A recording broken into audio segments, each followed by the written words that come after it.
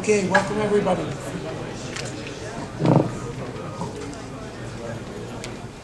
My name is Rop Gonggrijp, and I'm going to be talking a little bit about some projects that we're working on. With a few other people, I've started a company in Amsterdam. It's called NEH6. And NEH6 develops crypto applications. We do a number of projects. There's nothing on our website for download now. There's nothing people can use, nothing people can buy from us. I'm just describing a few projects we've done, and I'm actually showing you the first demonstration of one prototype that we've built, which wasn't introduced before. Whoops. Back. Previous. That was fast. NEH6 is based in Amsterdam, and we're basically set up to create some of the crypto software that everybody seems to be needing, that everybody's talking about, yet we can't find anybody that's making it and doing it in the right way. There's lots of people doing it wrong, doing it without publishing the source. Our plan is to build partly for-profit commercial software just to offset our costs and maybe make a little money, and partly GNU and BSD licensed software in the cases where we don't see any immediate profit models, or where we're basically only making minor modifications to software which already has a GNU license, for instance. Everything we create will have the source code available for public review. We're not building any crypto stuff where we say trust us or it's really good. And these are some of the projects we're working on. One is a secure telephony project. I've already talked a little bit about that earlier today. PGP and GPG mail without the means of a localhost, without headache and without plugins by a localhost proxy. A secure mailing list plugin and secure notebook. Allow me to go into each one a little bit. The secure phone, I've already talked about quite a bit today. This is a type of phone you can now buy in Europe, and you'll also be able to buy soon here. It's an organizer with a built-in GSM GPS phone. You can just press the phone button, and then, not sure anybody can see this, but it'll actually bring up a screen that has phone buttons that are big enough to actually press on the screen, and you can make the call using this device. Yet it's also an organizer very much like the iPac. It runs the same operating system default. So it's very much an organizer and a phone built in one. And it's actually powerful enough to do the voice crypto stuff. So you can actually be on the phone with somebody and nobody can listen in, and it's all running as an application inside your phone. We talked about all of this in only less than 2 hours ago, so I'll go over it really quickly. It basically uses all the technology necessary to deal with the slow bitrate and the long delays of the GSM channel. So it doesn't use IP in between, but it uses some kind of protocol that is meant to deal with that long delay. And we'll put on a non-commercial use version on the website, which anybody can download once they have these phones, or just an iPad with a phone card or anything. They can get secure calls without needing any specialized hardware. This project is the furthest off. It's much more difficult than you would think in terms of the codec, in terms of any of those things. I'll come back to that later, maybe. So there's definitely nothing we can show there. There's a prototype running, a very, very, very early prototype of the codec stuff running on Windows, but that's not done yet. Another thing that's worrying us very much is the future of PGP. I guess all of you know that NAI, who has bought PGP Inc., Network Associates, they no longer maintain the PGP code. They're no longer developing on it. They even have completed versions, I think PGP 7 for the Macintosh. They have completed versions which they're not selling. And they're not building any new plugins. And if the past is anything to go by, Outlook, Eudora, Netscape will all need new plugins once new major versions of these programs come out. The unavailability of those plugins will mean that a huge percentage of the PGP user base will stop using PGP. We saw a dramatic increase in PGP usership when PGP 5 came out with the graphical user interface and the plugins. I think PGP usership went ×10. And I don't see why we shouldn't expect an equally dramatic drop once people need to hold on to outdated mailers just to be able to use PGP. So we need to find a way to keep using it, and this is why we've sort of decided to develop Cryptomatic. Cryptomatic is a proxy that runs on your own PC. So basically you tell your own PC that it is its own POP and SMTP server, and then you tell Cryptomatic where your real POP and SMTP server are. And it sits in the middle, and it crypts and decrypts your mail. It's written in Perl, and it runs on Windows using the active state Perl runtime environment, which is a thing which runs Perl code on Windows boxes. And what it would do is it would sit there and it would wait for you to give it commands such as, for instance, you'd start a subject with crypt : and then the real subject, and then it would replace the subject by stuff or a PGP message or something which would not be indicative of what's in there. It would stick the real subject in the first line of the message. It would just insert another subject : it would crypt the message to that key and send it out. And if it didn't have that key, it would bounce the message back to you without it ever leaving your PC. And what we tried to do, it interfaces with all versions of PGP that have a command line interface. So basically PGP 2, 5, 6, or GPG. PGP 7, as some of you may know, doesn't have a command line interface, so we didn't really feel like talking to it, and the source is unavailable anyway, so we don't really see why anybody would be using it in this context. We fix a lot of PGP's current problems.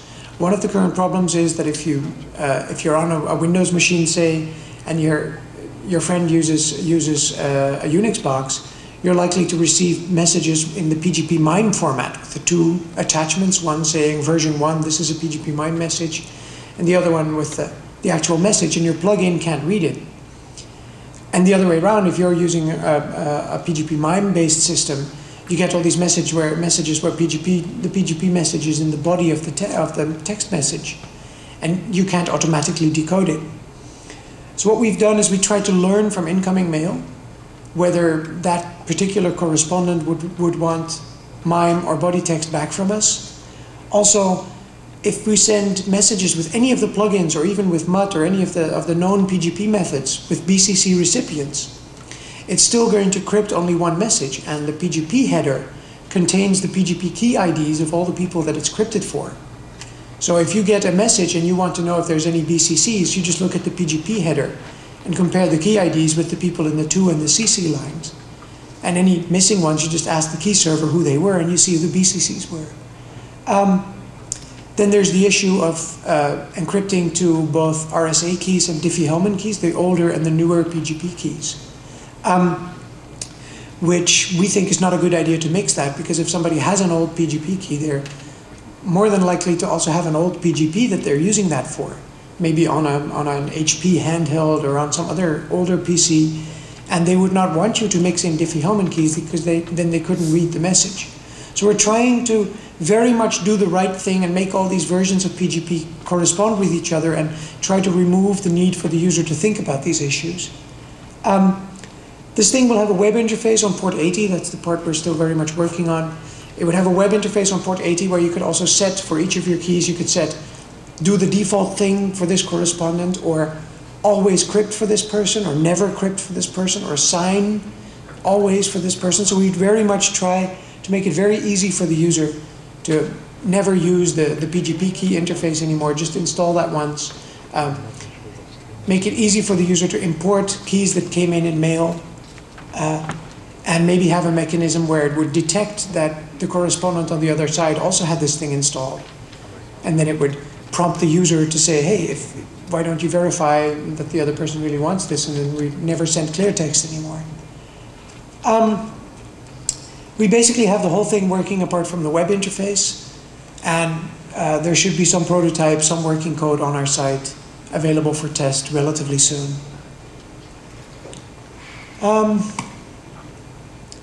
Then there's the problem of encrypted group communications. It's a problem. That light would need to be turned down a little bit because it's really blinding the hell out of me. Thank you. Group communications are a problem, and there's a lot of people that are trying to address the problem. There's activist organizations setting up encrypted group communications. Sometimes that is done through HTTPS, sometimes that's done through a PGP system where the list server would decrypt the incoming mail and then send it back out. And that's wrong, because that means that there's organizations, resist.ca, DAO, activist organizations, or whatever organizations that would have the clear text messages of the 500 secret list servers that they're operating. That's not necessary, and it's just plain wrong. It's at best, these people are painting these huge crosshairs on their chest. Like, we have all the clear text for all these people that are really, really interesting. So what we're trying to do is create a system where the server doesn't have clear text. The maintainer of a mailing list would send all the participants a key pair, basically a PGP private key and a public key, encrypted with the key, with the public key of that user. Now that may seem very, very wrong. Sending a private key over mail sounds very wrong, but it isn't, because if the private keys, for any of the participants are compromised, in which case this key pair would leak out, the contents of this mailing list would leak out anyway. Because basically the only thing you're hiding is a thing you're broadcasting to all the members of this mailing list anyway. So there's no extra threat involved in sending the key pair. And what the key pair allows us to do is anybody on the mailing list can send to the private key. And anybody on the mailing list can also decrypt, or can send to the public key, and anybody can decrypt what was sent to the public key with the private key. Meaning the list server just passes crypted messages along. So what did we do? We built a little plugin for Mailman, which is a fairly popular mailing list software thing written in Python for Unix machines.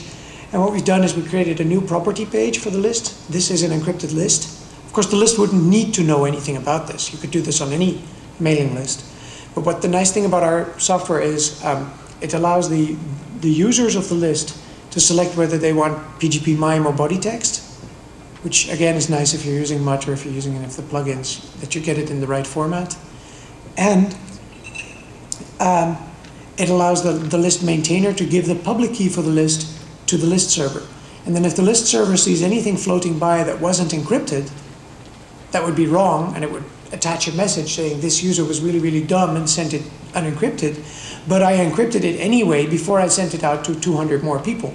So that if if the traffic to one of the 200 people or 5 people or 3 people, if the traffic to any other user but the user sending it in was intercepted, it still wouldn't be in the clear. So again, we're trying to do the right thing without making people think too much about it. We did the patch for 2.0. Mailman 2.1 is almost a rewrite from scratch in some parts, as I understand it. So we're rewriting some of it before we can submit it for inclusion into the Mailman distribution, which is where it belongs. We don't want to maintain this code forever, nor can we. We don't have the bandwidth organizationally to deal with years and years and years of user questions. So we would like this included in the Mailman distribution. If there's anybody here that knows people on that team, talk to me afterwards. Anyway, we're working on inclusion in Mailman and on the 2.1 version, but the 2.0 version should be on the website for people to play with. What we need to do now is write documentation. If there's anybody that really likes writing documentation, also just hop on out. All of this, by the way, both the Mailman CryptoList patch and the previous thing, the Cryptomatic, will be freeware. We have no expectations of making any money from it. Then there's the secure workstations, and that's the thing we're going to launch today. We're going to at least demo today. It's another problem. Windows is notorious for leaving clear text all over the disk that it boots from, and in its Windows directory, in the temp directory, at the ends of files. The Windows applications, Office, but also any other Windows applications also leave their clear text all over the place. It's really, really hard to create a Windows system where the hard disk would not contain any legible information. Several products exist. PGP disk, all sorts of products exist. Some are just outright crap, they don't work, or they work so badly that you can't use them, or they're so obviously security broken that there's no point in using them. They require end-user intelligence, which may be in short supply in your particular application, depending who you give this to. And they only encrypt portions of the disk, certain partitions, certain directories, certain files. Almost never the boot device, the temp space, or the swap. And they're all black boxes, which means there's no independent means of verifying how good they are. You can't see what's inside. And that means they're not useful in a context where large nation states are or collude with your adversaries. So what we try to do is create something we call Secure Notebook. Basically, it's a Debian Linux box, and as you can see there, it's a Linux box that has X Windows, the international patch, it has a simple rule-based firewall, USB support for a small dongle that stores our key material. It doesn't have swap, because we don't want any clear text ending up in the Linux swap partition, but it has enough RAM. A couple of modifications we did, I can talk about those later, and our NAH6 Secure Notebook software. Inside that we run VMware, and inside that we run Microsoft Windows XP, but you could run anything there. What happens is the outside box, the Linux box, puts partitions or files on its hard drive through what's called the loopback encryption process, meaning it becomes a new device which is encrypted, and it sets up all the keys for that based on the passphrase you type and the key file, which is usually stored on the USB dongle, and then sets up those disks and gives those disks to VMware. For those of you who really know VMware well, VMware has two systems. It either uses a virtual disk, for which it creates a file in the file system, or it uses real disks, and we give them to VMware as real disks for performance reasons, for which we had to hack. That's the NAH6 loop.c mod you see up there. We had to hack the loopback driver to convince VMware that it was really hardware and not some software thing. But basically this VMware thing that runs inside this Linux box, because of this trick, has no means of ever writing a byte of clear text. Its whole concept of the outside world is really faked by this Linux box, including its real hardware disk drives that it thinks it has, which are faked. VMware writes a really large file in temp, which is called RAM0, which to us sounded really like it contained all sorts of interesting clear text. So what we created was this crypted /temp, which is basically a boot trick. At boot time, we make a one-time key, which we install do another one of these crypted loopback tricks with, and that key and that disk is then mounted as temp. So everything written to temp after we boot is basically encrypted too, and we can forget that key when we shut down because we don't need temp anymore. We just mount we just do a new FS on that every time we start up.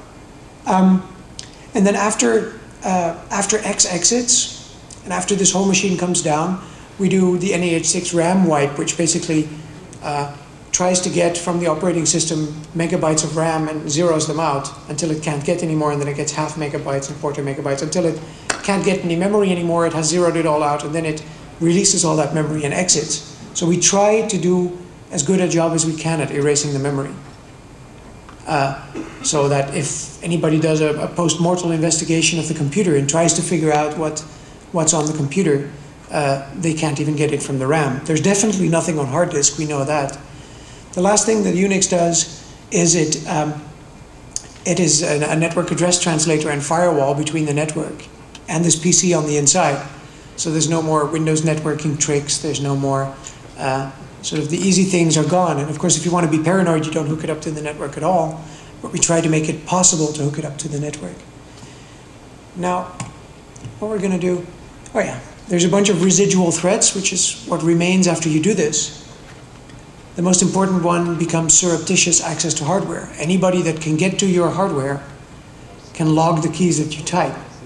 Even if they can't, which they can mess with the Debian that's installed, but even if you would somehow make it impossible to modify the installed Debian, they could flash the BIOS on your notebook computer and make the BIOS log your keys, or install a transmitter in it. So any surreptitious access to the hardware will get you. So you must use the computer and put it under your pillow when you sleep. Then there's attacks via the network. We tried with the firewall to catch those, but of course, zero-day exploits against your web browser, we can't catch. So if you want to be paranoid, don't web browse from the machine, minimize your use from this machine, don't connect it at all. Then there's things we could have done wrong. There could be just plain bugs or slight biases in the random generator we use to generate these keys for the disks. Residual charge RAM analysis or any other extreme hardware hacking. There could be some keyboard buffer in the chipset that does the keyboard interface on your particular motherboard that we don't know about, that has a residual charge on it. So there could be really, really extreme things done to the hardware. And then there's RF and other sort of radiation attacks. If you can interpret what's on the screen remotely, or if you can interpret the keyboard, or even if you can see the light from a real CRT monitor on the back wall.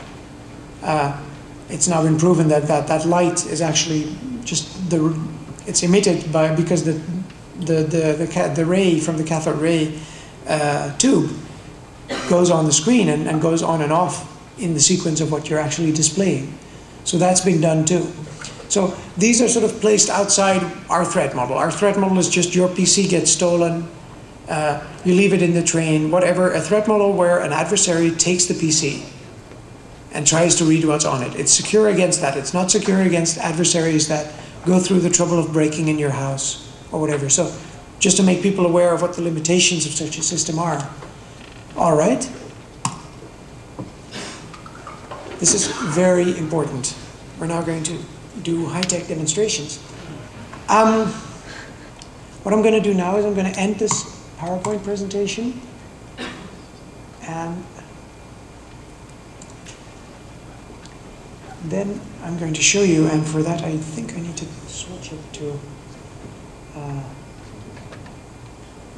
you'll see the left of the screen sort of dropping off a little bit, but that's just the way this video out works and the way the projector takes that video out. I'm going to turn off the computer. And then you're going to notice that this nice Windows box wasn't a nice Windows box to begin with.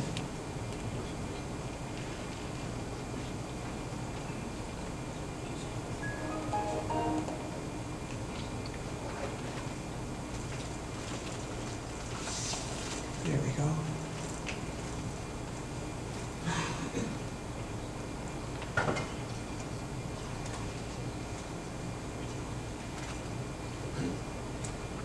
While it's rebooting, can you talk about what you're running it on and how that affects the performance running on the This is an IBM ThinkPad, a fairly new IBM ThinkPad, but it would run on basically any new kind of computer.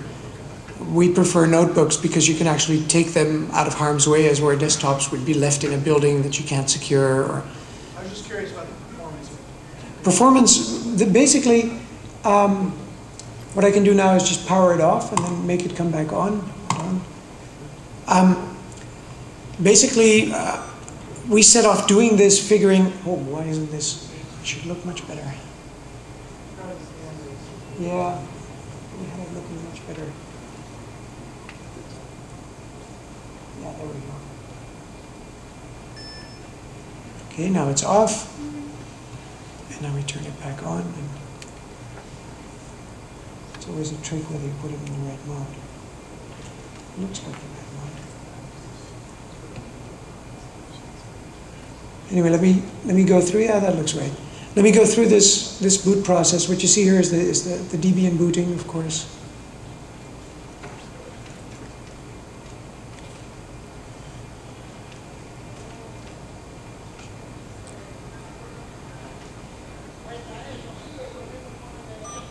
And it finds the waveland. We've set it up to where, I'll show you that later, but we've set it up to where you can either use the built-in Ethernet on this notebook or whatever it recognizes as ETH1. Now it asks you to type your passphrase. As you see, it doesn't come up with login or anything Unixy. It just comes up with a nice sort of known style window that says enter your passphrase. So the user enters the passphrase. In this case, it's the awfully secure blah blah.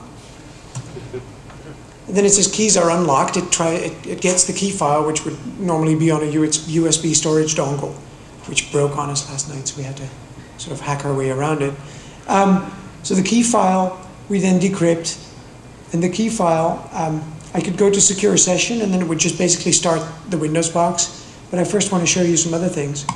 Here in the system settings, we can basically tell which of the peripherals of this fake environment that we're creating are connected to the one Windows box that's inside. Some of the stuff we haven't finished yet isn't working. This is basically where we get our connection from, how it does its and this is the firewall, and we basically made a few scripts. These are just scripts it runs at startup, and there's a script you can just edit yourself in a text editor to create your own firewall rules for the machine. So that's the network settings, and then we've created a backup system where you can create secure backups, and it makes new keys for the backups, and there's a CD writer in these notebooks. So you can create secure backups on CD of data you'd want to back up, and there's a special drive which is 700 megs that you can copy your data to where it's loopback encrypted, and then you just take that whole loopback encrypted file and stick it on a CD. And that's all done automatically, so the user just has to know to do that, to write to that disk, and then go to this menu to back up and restore from those volumes that are created. Let me see, is there anything? Keyring. Here's the change the passphrase. Shut down if the keys are removed. If they're on a USB dongle, you can create a mechanism which, if you pull out the USB dongle, basically the Windows machine, the virtual Windows machine gets killed, and the keys get forgotten and everything pretty much immediately. And here's the advanced feature. This is the disks which are installed on this virtual machine. Basically, disk 1 is HDA6. It's a partition on the real disk, and it's presented to this fake machine as the IDE primary master disk. And you can set the encryption on them and everything. And here you can't set the size, but if you create a new one and you say it's in a file and not on a partition, then you can actually set the size, and it would go out and create that file, fill it with random, and give it to you as a disk. And these are all the backups that are made with their ID, so it recognizes the right disk. The trick is you can't use the same key for two backups, because then an adversary could very easily tell how much you've changed between these two backups, and they could possibly glean information from that. So we make new keys for each backup that is being created. Okay, that's that. Then we say secure session, which is the user would just press enter twice. Oh, I would like it to show that. Ah, there we go.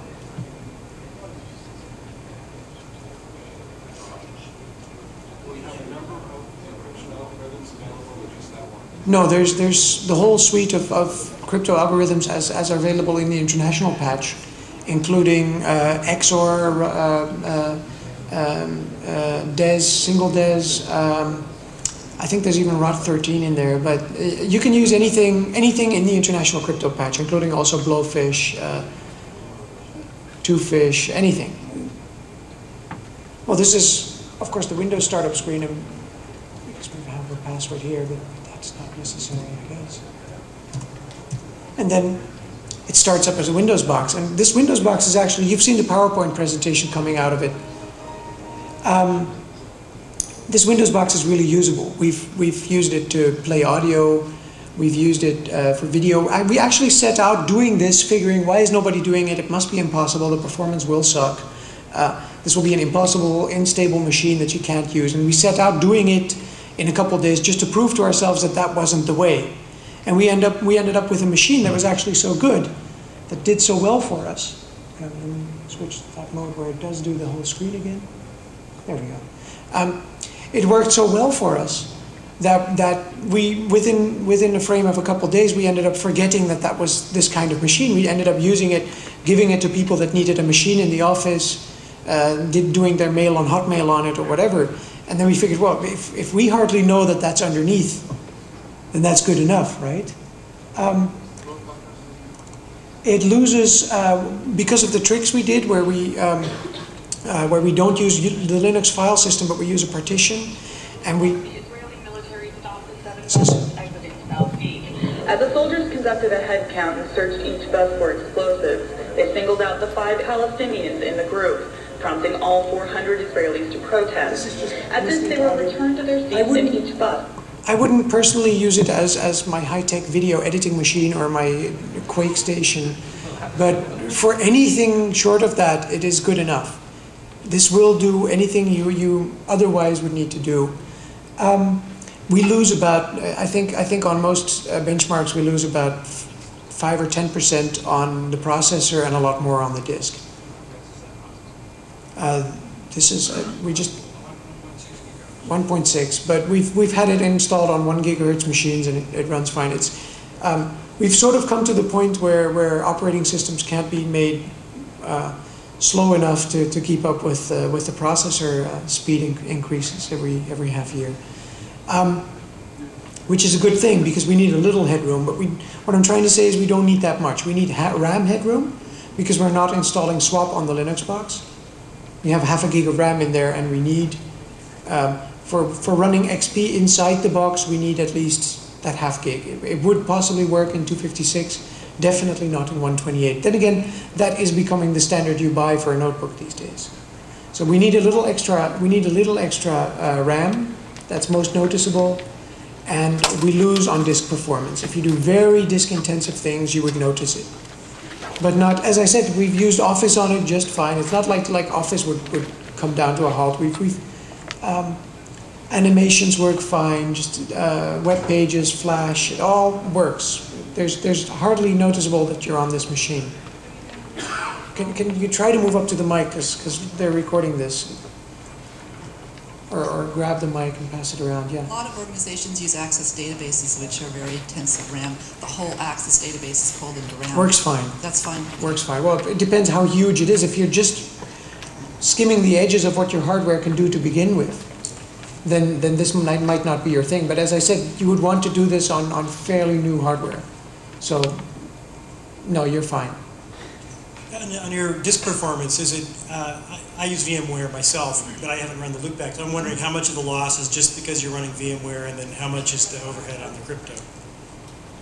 We haven't really tested that. We haven't done a blank loopback or anything. My guess is the VMware and basic process of getting it through the loopback takes much more than the actual crypto. That would be my guess. That would be I was curious because I've got the same data, without using the loopback. As long as you're not disk intensive, VMware works really quite fine. Now the thing is, what we've tried to do here, again, and this is sort of a theme through all the projects we do, what we've tried to do here is create a system which you can give to non-technical people. Now you've seen me boot this thing, and this is something anybody can do. Type a passphrase and go. And then up pops your Windows box and it is completely secured. And you can give this machine to somebody that is not knowledgeable about any of these topics and have them use it for 5 years, and then the hard disk would still not contain a single byte of clear text. I have a question about the USB key device. Sorry. Yes. So does this mean like when the feds come knocking on the door, I can flush it down the toilet with my pot, and then it'll be at They would usually wait for you to flush the toilet in situations like that, and then come in while the bowl is still filling, or they disconnect the water. But you could theoretically take a hammer and whatever. The key device we use does no crypto. We store the keys on it. It's literally just a plain off-the-shelf USB storage device. And we think it's handy to be able to separate the keys from the machine. It doesn't really offer any tamper-proofing or any of the strong cryptographic things that some of these dongles do.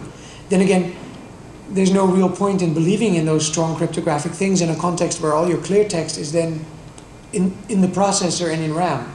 So there's no point in storing these keys in a really tamper-proof environment if you're going to move them to a Windows box.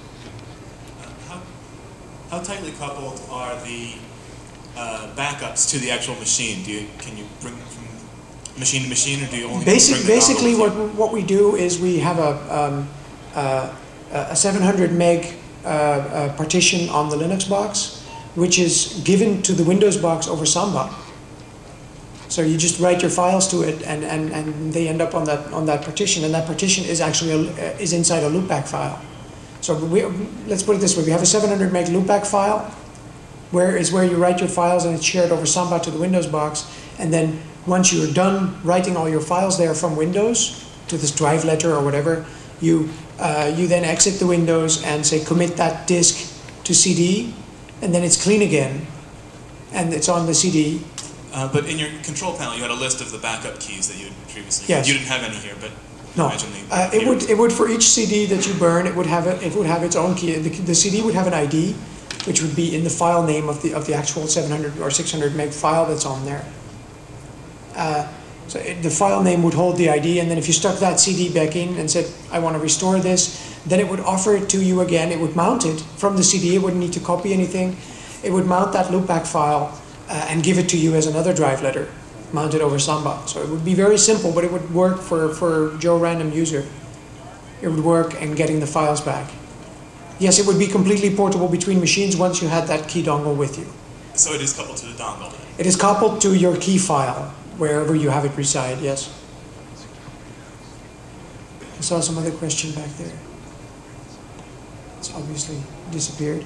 Yeah, there's one there. Have you done any testing with like the IPsec communication with Windows? Done any testing with IPsec communication with Windows? We're not talking IPsec between the Debian and the Windows, because it's all inside the VMnet interfaces, the interfaces that VMware has for talking. We don't think there's much point in doing IPsec in that. What is a logical extension that we've thought about is to give this box to people and provide them with an OpenBSD box or some other thing which they don't have to think about for the office, and then have these boxes connect to the office box over the network using some kind of secure tunnel. That would make a lot of sense, yes. The other thing we've of course thought about is combining the localhost proxy for PGP, setting that up on the Debian machine, where your keyring would be on the dongle, and the Windows box wouldn't have any concept of PGP. It wouldn't have a keyring for people to steal. It wouldn't have anything. It would just send mail to its POP and SMTP hosts and receive mail from them, and the Unix would do all the encryption and decryption. So the user would be further removed from the actual key material, and it would be more transparent. The user wouldn't ever need to think about this stuff.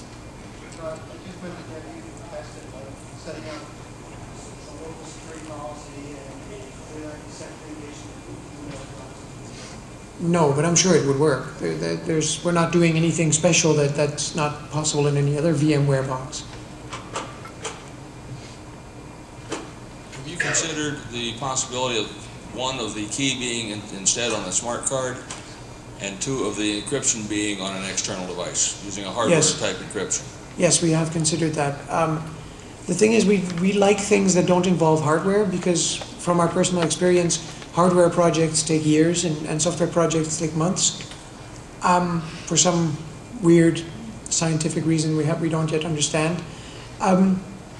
Also, people can't just take something that involves hardware and install it on their own machines and do things with it. So there's a much bigger industrial thing involved in getting it out to people that need it. Doing the crypto on hardware, even if it's just hardware you can buy, crypto tokens or iButtons or something, and then keying this crypto on the fly with some stream that comes out of that out of the hardware, which is existing technology. We've thought of that, but for this particular model, we don't see much that it adds. In the sense that once somebody can freeze your machine and get the key, they can also freeze whatever state it's in that would allow it to get any file using your device. If they can take the machine from you in the train or wherever while it's hot, while it's open, then by definition it must have access to each file on the hard drive for that Windows to run. So whether that crypto then resides in a token or hardware, or whether it resides in software, at that point, from a practical point of view, doesn't really matter. So yes, there's definitely applications for hardware crypto, but this, in our minds, wasn't one of them. As much as we like some of these cool iButtons and devices and chip cards.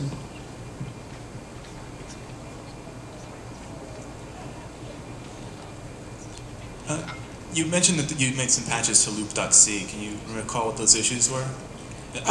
Mainly, VMware wants a geometry for the drive that it's being presented with.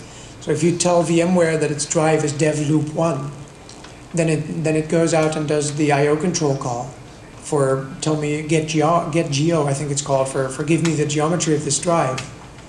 And we basically implemented that one on the loopback device and said, well, we'll just invent something nice and make it look like a drive you would want to use in LBA mode. And from there on out, VMware never uses that geometry anymore and is completely happy. But if you don't give it the geometry, even though it doesn't do anything with it, it just dies and then gives all sorts of boxes like, we've never seen this before, panic, call VMware. Yes? Is this something that you're planning to like install on the machines and then sell the machines, or are you planning on making like an installation? We plan to, through third parties, probably sell the actual hardware.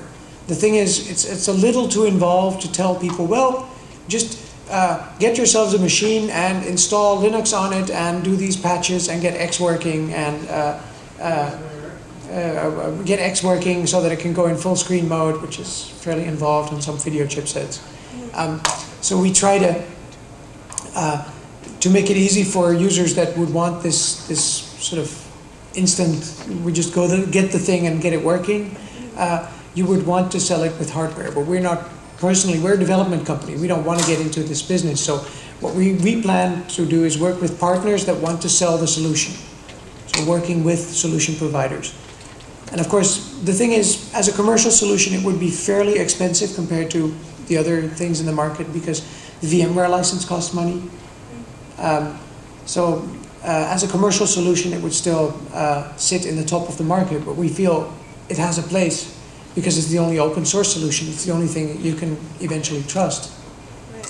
So, like, would you have any plans to kind of have as a target audience Linux users so that, like, you could actually get, you know, a Unix prompt, like, once you, like, is there a way to get to the Unix prompt? Currently we've set it up to where there's a maintenance mode. If you press shift on the Lilo, there's a mode where you can just go to the normal Unix boot.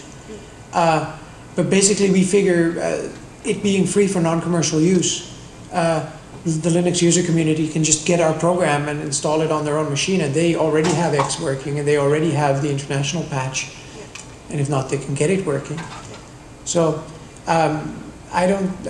we're still thinking about whether there's a commercial market for dual boot systems and people that want to use it that way.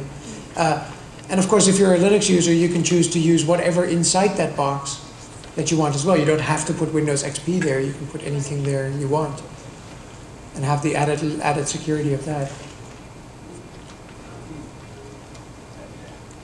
It's also possible to ask questions about these other things that I've been into, the PGP localhost proxy thing. We don't have to focus completely on the secure notebook.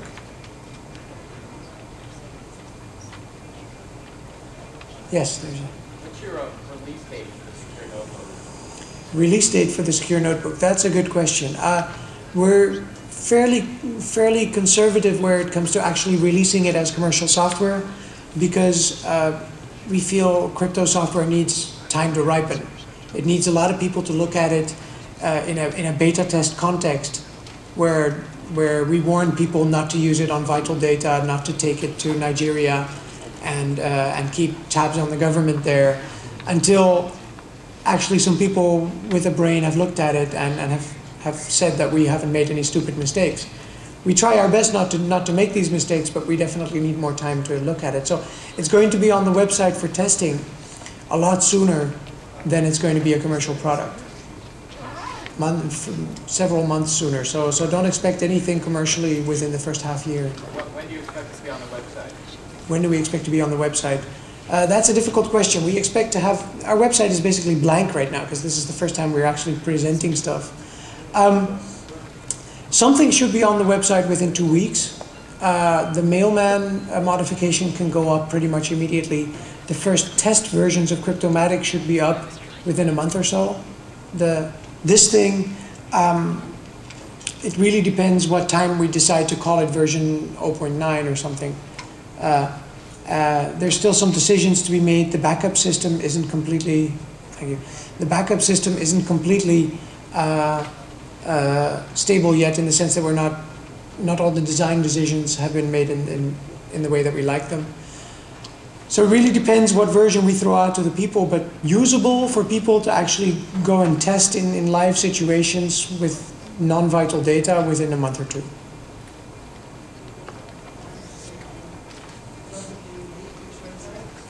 www.nah6.com. I'll put on the slide number 1.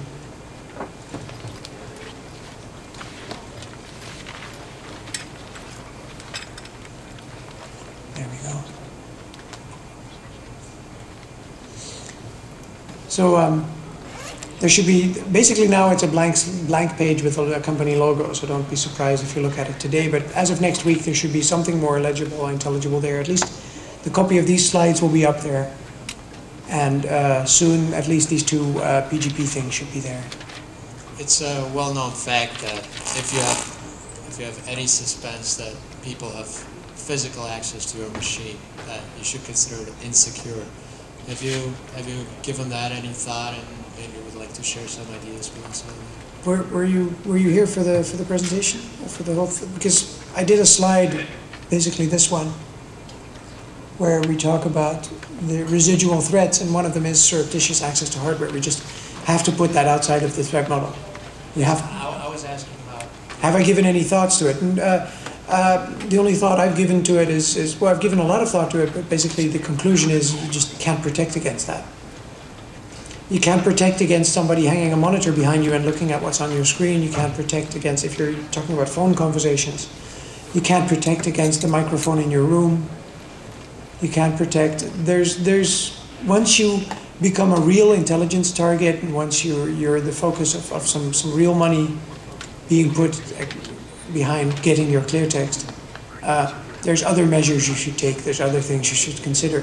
This is for your machine being stolen, crossing an airport in some bad country where you don't want them to look at the hard disk, or whatever. Can you walk up to a microphone? There's one right there. I was just wondering if you gave any thought to, say, crossing an airport in a country where you might not want to have your data looked at.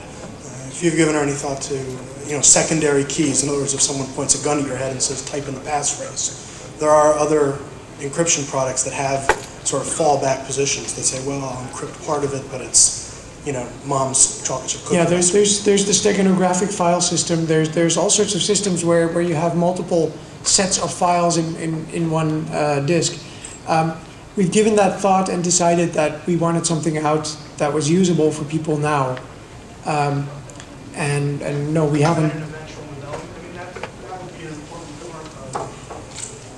It's one of the ways in which, yes, this can be enhanced. But no, we haven't. Of course, torture is always one of the things that is really hard to defend against if you really have the screws on your thumbs.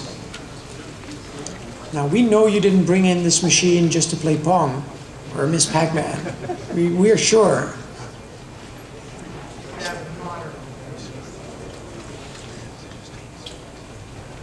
Any other questions? Over there, yeah. Can you? This is not quite related to crypto, but have you thought about implementing some sort of caching system in the Linux layer to enhance hard drive performance or anything like that? I mean, it would seem like it's awfully obvious. There is caching in the Linux layer. There's the normal drive caching. Yeah, but well, yeah, I guess. If you're a total expert on the way Linux talks to its drives and how the loopback file system works, then by all means, just talk to us.